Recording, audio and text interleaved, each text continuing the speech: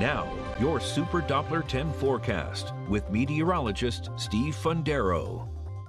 An absolute winner of a day today because of that right there. High temperature sitting in the low 80s on July 30th. Today's July 30th. Yeah, that felt quite nice when those lower humidity values came in from the north and that dry air squeezed in from the north. We got rid of the clouds in the afternoon, and it was a flawless Sunday. It's a really nice night too. If you're working the overnight or you got to be out and out late tonight, it's a nice one. There's an area of low pressure developing along the stalled front. This is going to race offshore, but behind it, it's pulling in that dry air at least through the night tonight. So we'll get rid of these high-level clouds through the night and keep things pleasant overnight. Temperature-wise, our temps may drop to the 60s because our dew points are there right now. Dew points a measure of moisture in the air. It's also a good telling tale of where the temperatures could potentially go through the night, where they can fall to. It's kind of like the temperature's limit, so to speak. And we could see 60s by tomorrow morning.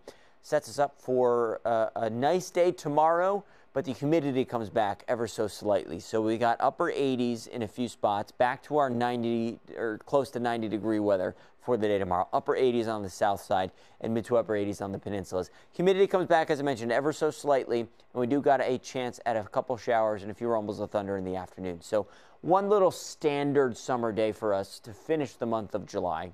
Why not? We'll do it that way.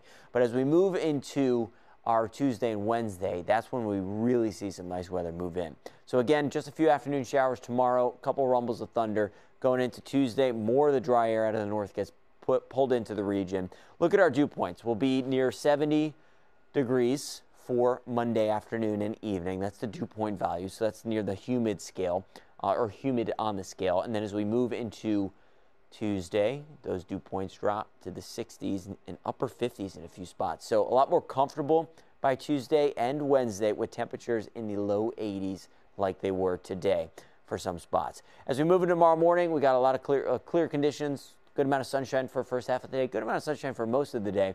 But by the afternoon and the evening, we see a few of those showers and a couple rumbles of thunder.